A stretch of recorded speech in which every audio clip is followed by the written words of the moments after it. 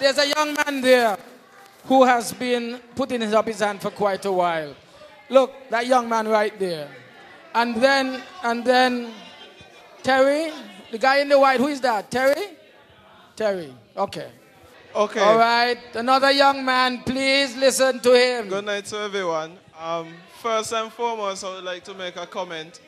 I thought the easement plan was something very good, but I was wondering if you would put, like, in each community, a social worker, some historian to tell you where those mango paths are and where those running tracks are, because you can't just put anybody and then they feel like, oh, I could cut out that, and they don't walk around in Cayon. Very. And the next thing, my question is now, yes. I still don't understand what it means to be graduated economically. So that is like bamboozling me, because that means we can't get any grants and things of that sort. And my last question was, why is it she's Miss Honorable Marcella Liebert said that they say that we are of high income, yes, but yet why we building so much low income houses they can't see? If you're building so much we're building so much, I'm saying we, because it's all of us. We're building so much low income houses, and they are still saying that we are of high income. Right, okay. Let me explain. These are very, very, very important questions from a young man. Firstly, let me explain. All right, simmer down. Give Terry next. Let me explain that what graduation means.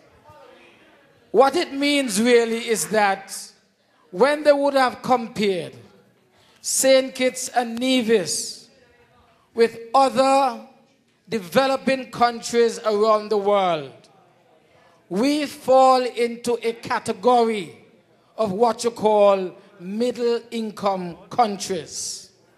It means that our standard of living is much, much higher than those who are called less developed countries or low-income countries. So therefore they are saying, you are already somewhat out of poverty. Let us therefore give grants and aid to countries who have a far lower standard of living than yours. What they really use is a statistic measure called per capita income. They take everybody's income, divide it by the population, and you get what is called the per capita income. Our per capita income in St. Kitts and Nevis is nearly $10,000. Countries in the Eastern Caribbean like us are all the way down to 5 and 4, maybe as low as that. Don't even talk about Haiti. Maybe it is not even registered. So we are considered from our per capita income to be a middle income country.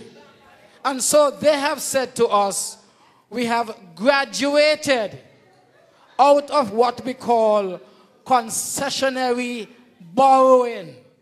So that if we were to borrow money from the financial institutions and those other organizations that take their cue from the international financial institutions, they will not lend us any money at low interest rate. It will go almost at commercial interest rate. That is what we mean by graduation. Now you also ask, if we are a high-income country, why is it we build in low-income houses? That's the beauty. They don't believe that these affordable houses are low-income, you know. Because they're saying there are people who can't even get a house quarter of what you're building them for. You understand? So that is why we have to build these affordable houses. We can't build anything lower. A few years ago we had a hurricane. and we came up with something called a half a hog egg. You know what the people them say?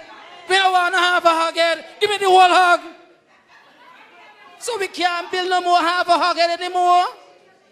We can't do it. Because the people have said that they don't want those houses. When we got into government, we met some houses built by the Venezuelan government with the Simmons government. When you look at the quality of the houses, they were made out of fish pot and chicken wire with mortar thrown on them. We had a terrible hurricane. When was it? We had a terrible hurricane in 1998. Every single house in Lodge was destroyed. And in Cayon, every single one of those Venezuelan houses was destroyed. That is why we can't afford to buy, or we can't afford to build houses of that nature anymore for our people. Our people want decent houses.